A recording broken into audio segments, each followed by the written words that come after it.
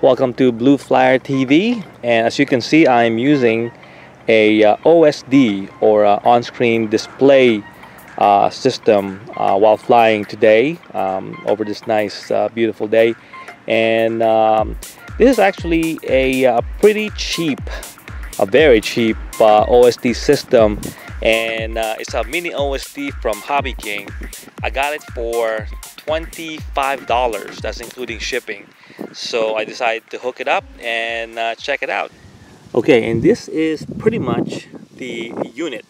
It's called, I guess it's the Excellence OSD. That's the name of the system. As you can see, there's a battery input 1, battery input 2, RSSI, GPS, and a video input, which is pretty great here. It's a two system. It has two components when you buy it. It has this main board right here, and the GPS unit, which is actually right here. And you can see it's pretty hefty. I wouldn't say it's small, but it's pretty hefty. And it's just, you get these two units, and it's pretty easy to install. So the GPS system just installs right there. As you can see, it says GPS. There's a servo wire that goes there. The video, you just have to tap on your video wires, and it's not that difficult. You just have to be a little patient and tap your video wire there. And what I did as far as the battery connection, this gives you the readout of how your battery load is. So I just basically hooked up a one of these JST to a balance, a plug system here. So I just plug it directly to the balance and let it fly. So the biggest plus of this Mini OSD system from Hobby King is the biggest plus is of course the price, $25 for an OSD system with RSSI. You can't beat that price. With including the GPS unit, it's tough to beat $25 for that. Installation, very simple, really easy to put together.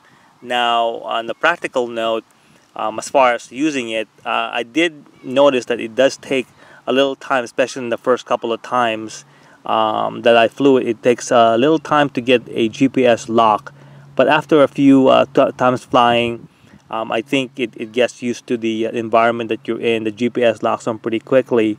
The altimeter, as far as altitude, is based on sea level. So you might see 100 feet or 171 feet from where you are, but that's actually sea level height. And also the miles per hour as far as speed. It takes a little time to for that system to get on and lock up.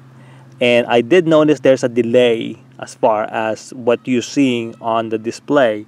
There is this delay when you're flying forward. You can see sometimes it's just 0 or 2 miles per hour, and then sometimes it goes zoom to 11 miles per hour. So there is a delay on that, as well as the altitude reading.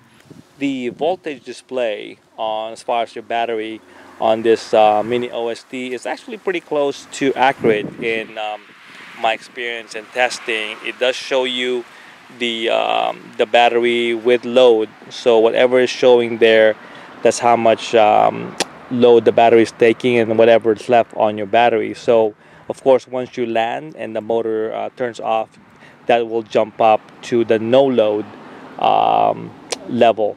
So as far as the OSD is concerned and the battery voltage display, you could pretty much set that and rely on it. That is going to give you an accurate readout.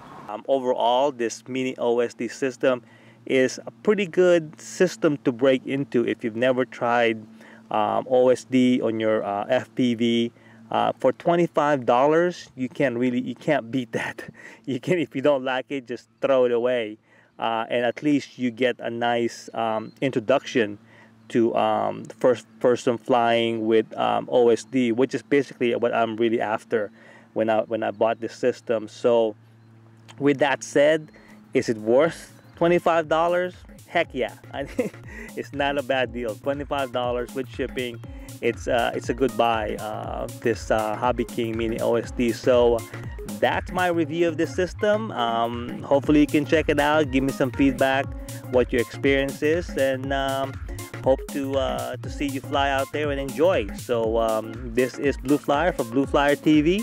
Fly safe, have fun, and I'll see you later. Bye bye.